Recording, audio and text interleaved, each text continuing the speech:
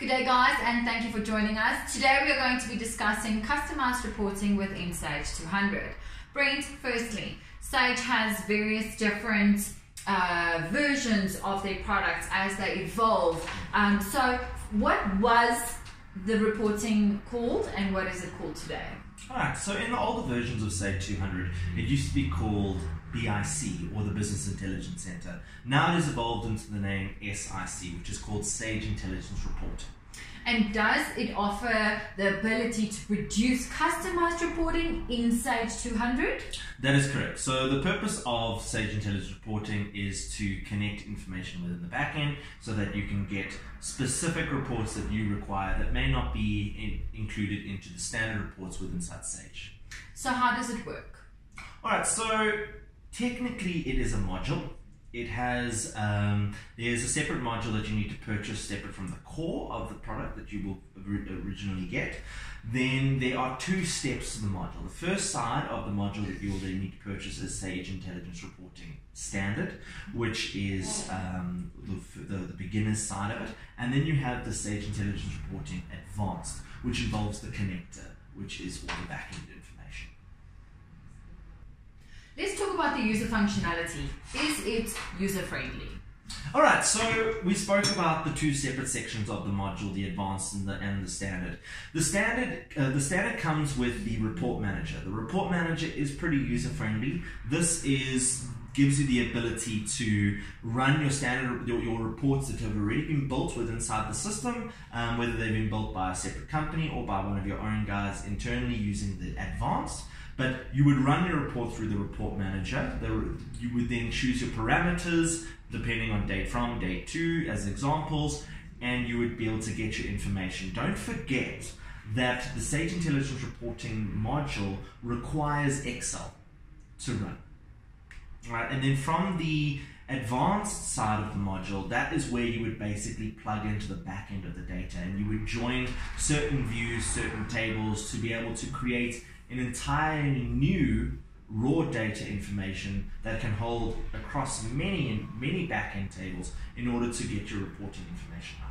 From there, you can then work inside Excel to update your graphs, update your pivots, whatever you choose to put into your Excel sheet, and save it back using the reporting manager in order to get a customized report out of the system. What if I wanted to create my own customized report? You're mentioning a lot of back end through what you're saying. What level of experience or knowledge would I require in order to work effectively on the back end? Well, Gillian, one of the biggest things that I get asked on a regular basis is, how do I get this certain information out of the system?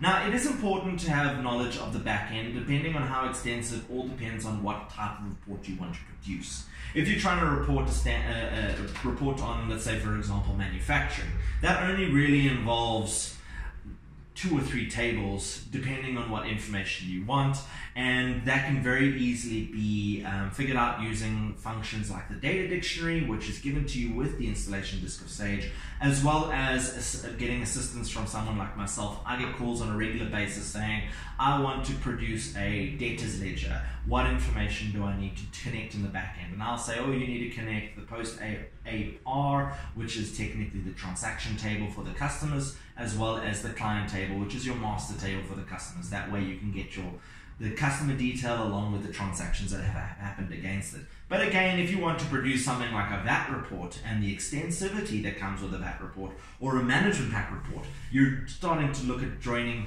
multiple back-end data, as well as having to write your own SQL scripting, and so it can get quite technical depending on the level of reporting you want to do. So mentioning the technicality thereof, you've also mentioned basic and advanced.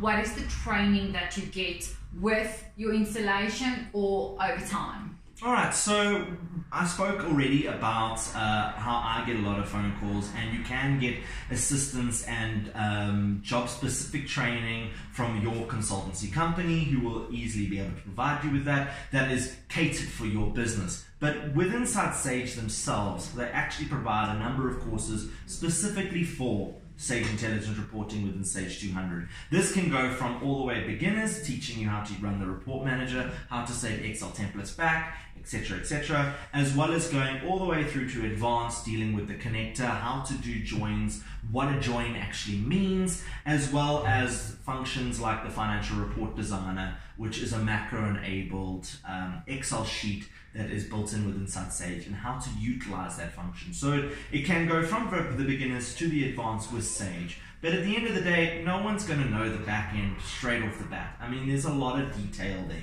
And it comes with time, and it comes with learning, and that comes from a lot of my clients, like I said, call me on a regular basis, and I explain it to them and help them to build their own customized reports.